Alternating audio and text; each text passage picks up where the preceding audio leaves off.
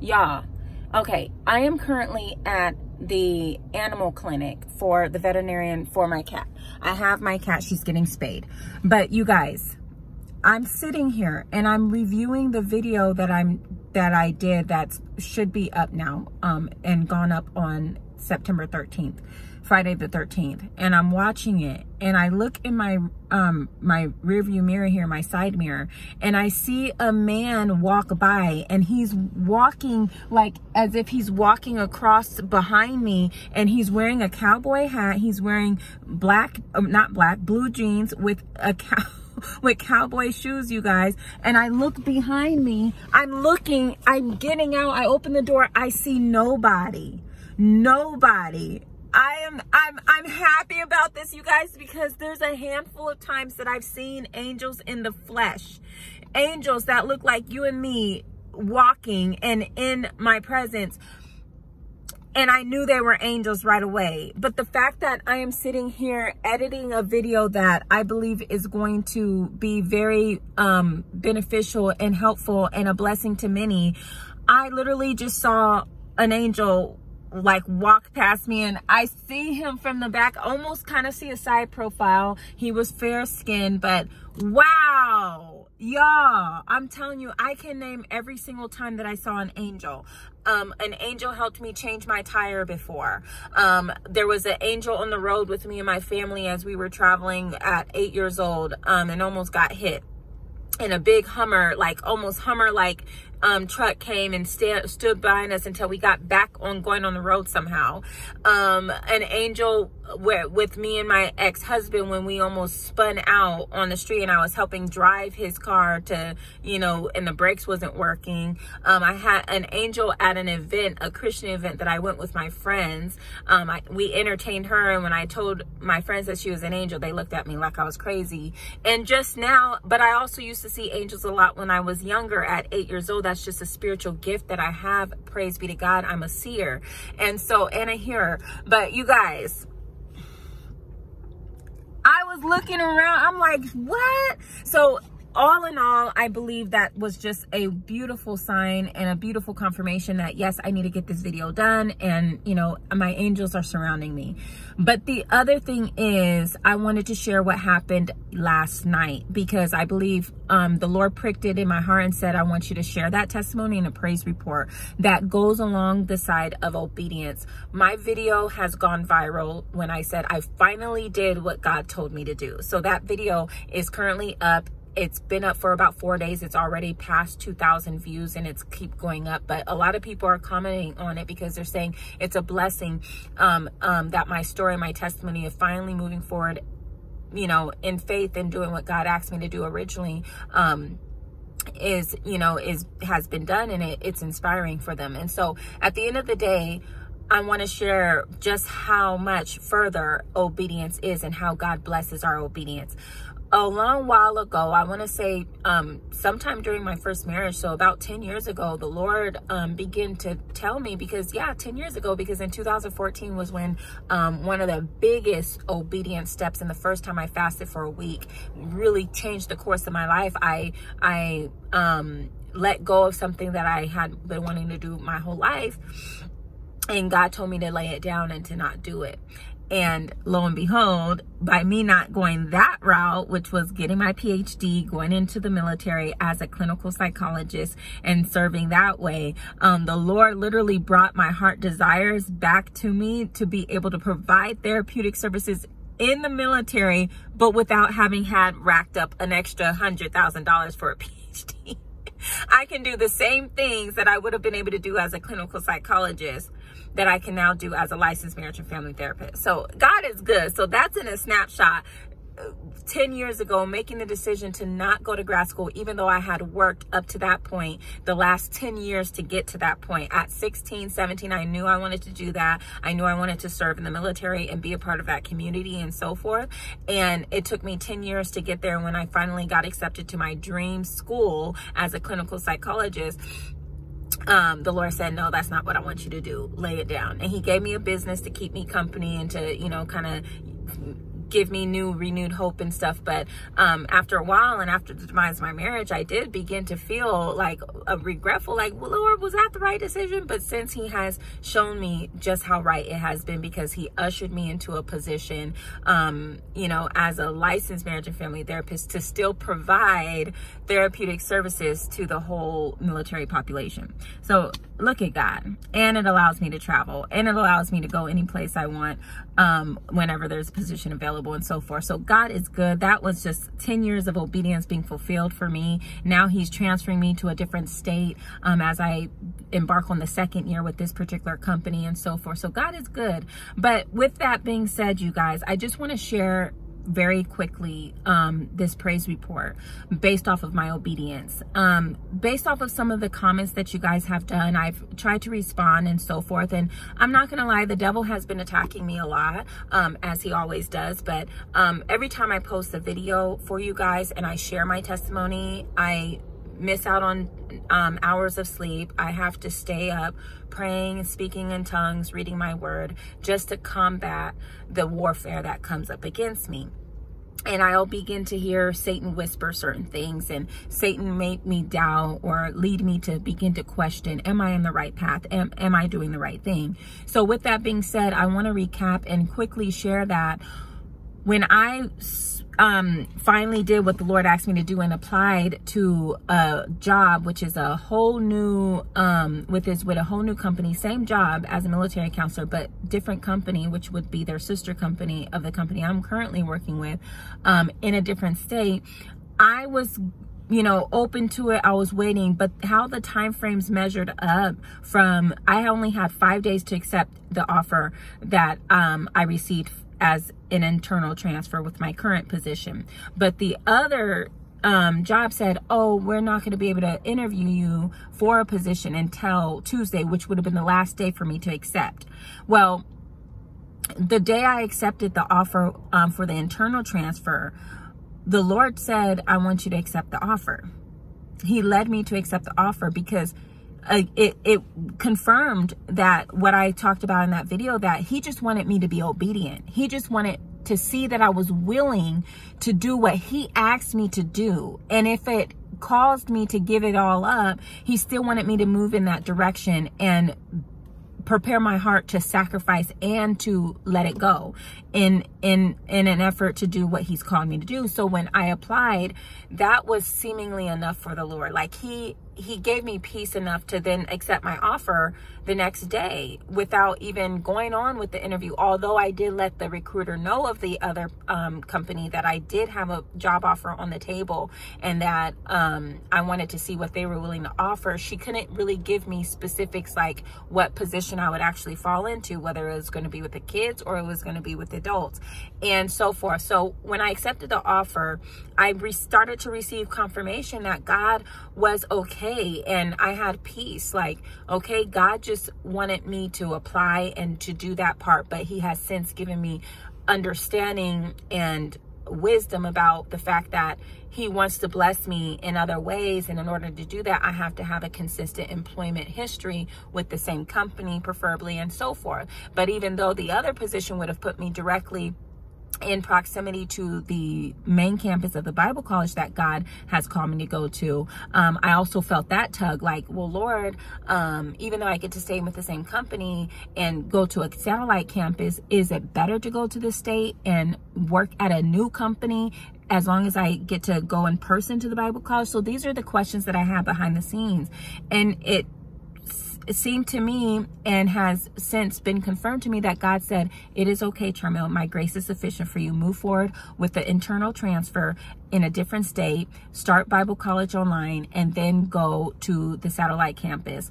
for the second year. So that's why I accepted the offer. But in the last few days, the Lord began to, not the Lord, the enemy began to really try to fight me on that and make me feel like I was still doing it my own way, which is what God said I initially was doing without, with deferring and not putting in the application with a new job and or new company. And so I started to talk to God, and I said, Lord, is this true? Like, am I doing it my own way. I want to be the best example, and I want to do your best will. And he was like, no, Charmel. He was like, I want you to do something different. He said, you must go to this state because there's people I want you to meet and things that I have waiting for you. That is from me. And I said, okay, then why is it? He said, because it's warfare. He said, the devil doesn't want you to have peace in this. And I said, okay. And as almost like a recompense and a divine, vengeance on my behalf, God in the last few days has caused so many people to bless me in insurmountable, unfathomable ways.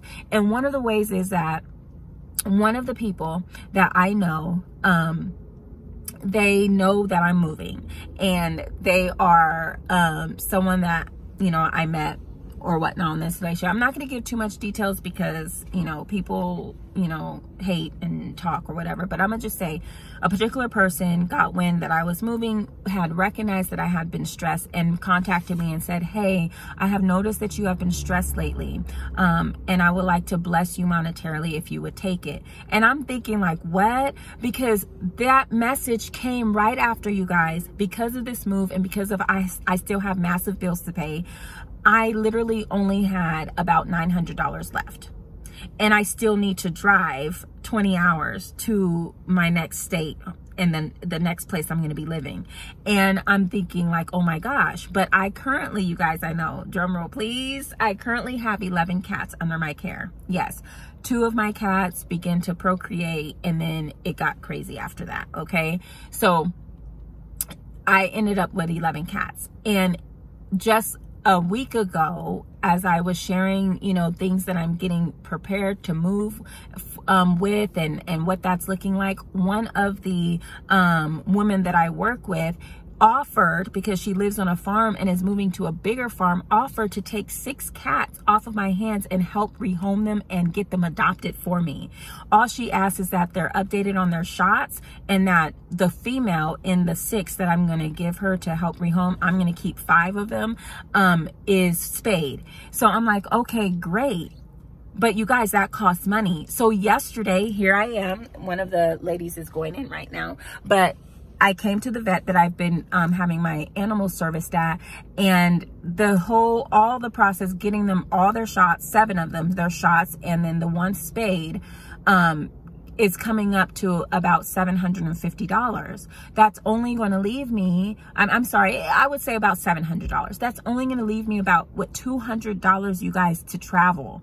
But God said, Charmel, you need to do that. Yesterday, he said, you need to do that. So I was obedient and diligent with leaving work and coming straight here to get the cats their updated vaccines and the spay for the female cat.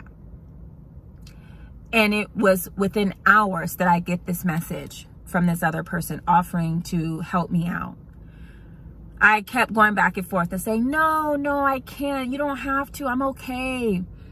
And then finally he sent me a message. He sent me a picture of Amazon. He said, we could do this the hard way or the easy way. And he sent me a picture of a safe, like a money safe. He said, I will attach this to your car. He was like, so you can either give me the information. I said, but how much are you trying to give me, like a safe? He said, you send me your information, you'll find out.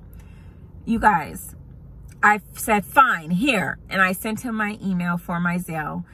And I was talking to God, going about maybe, 45 minutes. I finally look at my phone, kind of almost forgot about it. Looked at my phone and I see the message saying, so-and-so had deposited $500 to your account.